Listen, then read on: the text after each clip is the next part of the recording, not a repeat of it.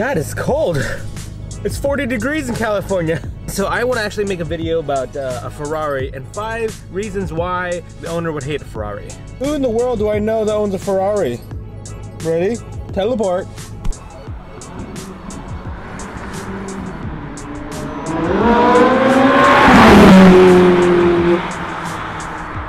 I mean, I have like 2 things I hate right away about your car. Like, what are they? It's not mine, and it's yours. That's 2.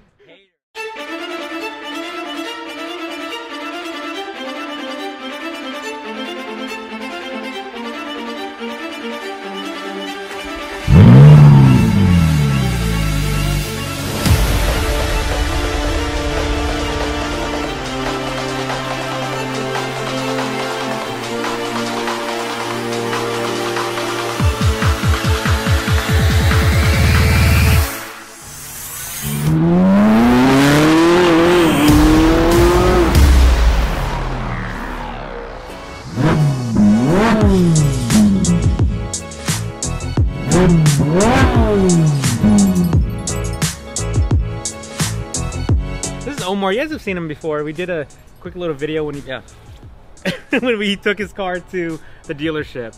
Mister, man, look at this. Ooh, I'm just groping your car now. You already fisted it. Oh, I did fist it earlier. You got to answer the question on like 5 reasons or 5 things you hate about your Ferrari. Yeah. Actually, you know what? He broke rule 1. You guys know rule 1 on my channel, right? Look at the car. You see the problem with rule 1? Mate, you gotta back it in. Oh, you have to back it in. I mean, I'm guilty. I didn't back it in, but I didn't want to disrespect his area by backing in the car. The reason why we didn't do it today is I pulled up and I was getting ready for a meeting. You were coming in at 9 because we just shot our other videos. A matter of excuses. All right, let's get him backing in real quick. Yeah.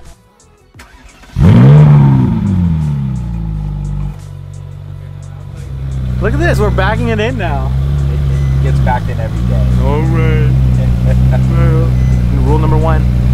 Everywhere's a car meet. I want you to walk in and ask any.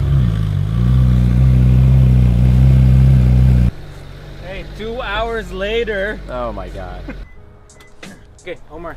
Now air it out a little bit because it's a little bit high. You gotta lower the. You can't. Oh, it's a 4x4.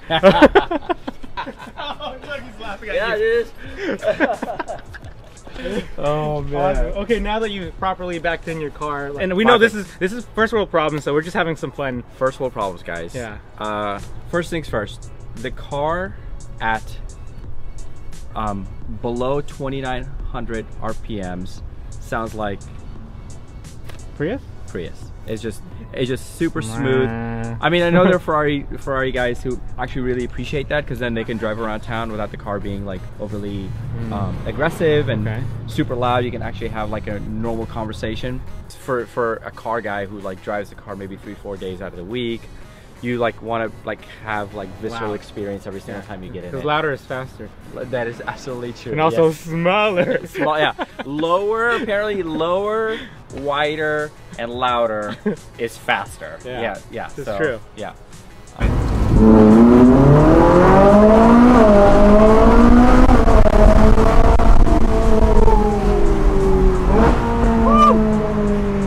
I want one. I want one. Oh, oh crap. Number 2. Number 2.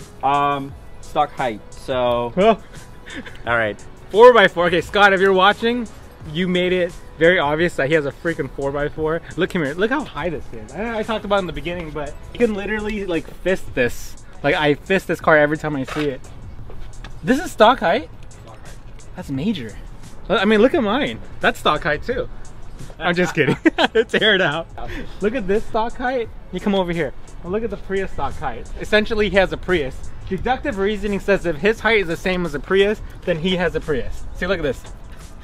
I actually took the car into Ferrari because I thought like, hey, like maybe, because I have a nose lift, an axle lift, and I thought I was stuck, and they were like, no, this is just how it is.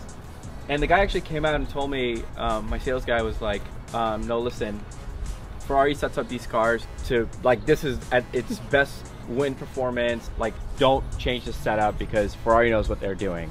And of course, all of my friends apparently know better than Ferrari engineers. Duh. So we have YouTube.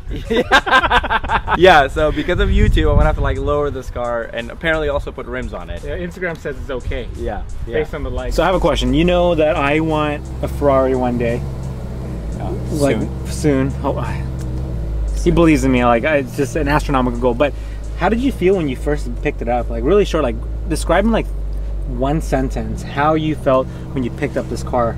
I felt sort of vindicated and accelerated for all the hard work I had done, and even family, even though they love you, they just think you're like wasting your time when you're an entrepreneur. And they think like, oh hey, like go get a job and just, you know, like you don't have to work like that, you know, like you need to like start your family or all this stuff. So it was like exhilaration, vindication, but also this like, you know, and everybody has this, and you know, this imposter syndrome that you have, and that's a real thing, like this idea like, do I really deserve this? Like should I even spend the kind of money on this? And then, you know, like you wake up the next day, you're like, oh my god, is the Ferrari still there? Did they take it away from me? I don't even have one. Yeah, they did take it away.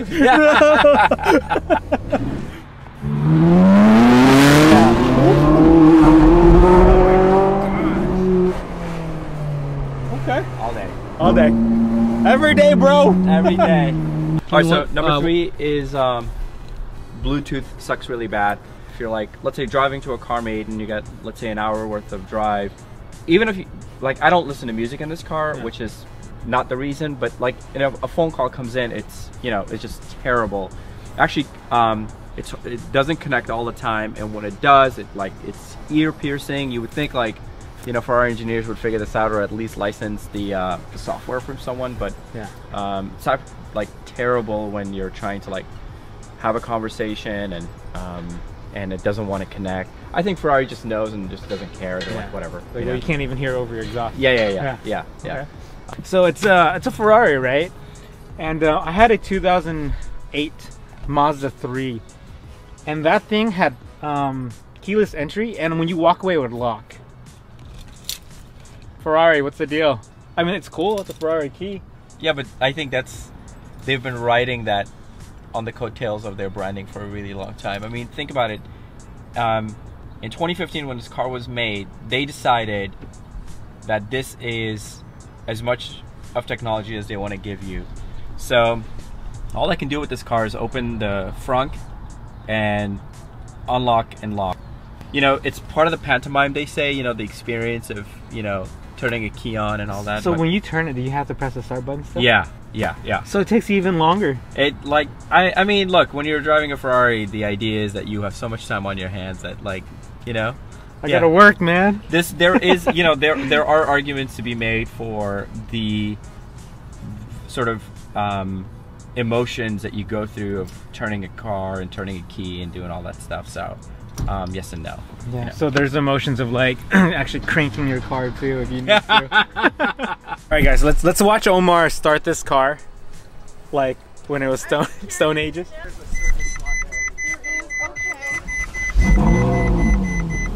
Barbaric. Oh.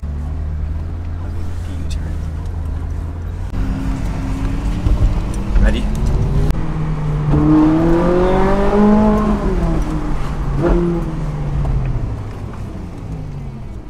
Number 5 is the sensors on the car.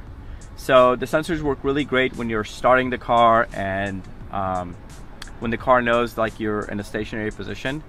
But if you're driving, let's say you've driven for like, you know, 5-10 minutes, like if you've driven for a while and you pull up to a parking space and the car is like low, so you have no idea, like, you know, like how much room you have, but the sensors don't turn on at all, so you have no clue like what to do.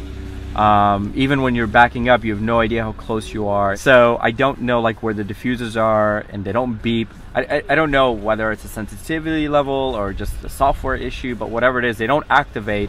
Basically, I have to put the car in neutral and then reverse it, and then that all activates the parking sensor, and then it'll start working. But it's quite Yeah, it's really annoying because you just don't, like, it doesn't activate automatically as things come near it. And that's it. Those are the 5 things. Yeah, these are cup holders. Cup holders, yeah. Yo, I just noticed the cup holder share. Let me see. The cup holders. What are you supposed to fit in here? Cup holders for ants? Listen, you don't need. This is the every single Ferrari guy. This is what they tell you. If anything doesn't work as it's supposed to be, or if they don't have a feature, they just say it's a Ferrari. You're not supposed to do that. So that's what I'll tell you. It's a Ferrari. You don't need a cup holder. What the heck?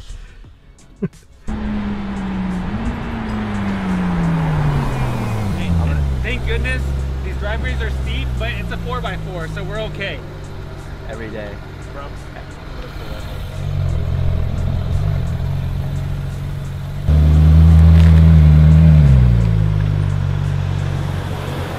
So what do you guys think? 5 reasons why you hate your Ferrari.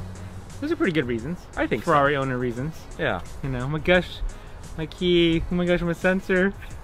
Well, listen, you asked the 5. It wasn't like list all the things you like. I like about my it. reasons. It's not mine and it's yours. Alright guys, thanks for watching. You guys want to check out Omar, I'll put his Instagram. I'm trying to get him use Snapchat, but he refuses to. I don't refuse to. I have like 80 followers. So it'll grow. But anyways, here's his Instagram, and if your Snapchat, will pop it up right there. Yeah. If anything, we're working on a project together, yeah. A podcast project, business, life, and cars. So his information from his head and experience, and my information from my stuff. So we'll put it together in one podcast. You guys want to check it out? I'll let you guys know when it launches. Yeah.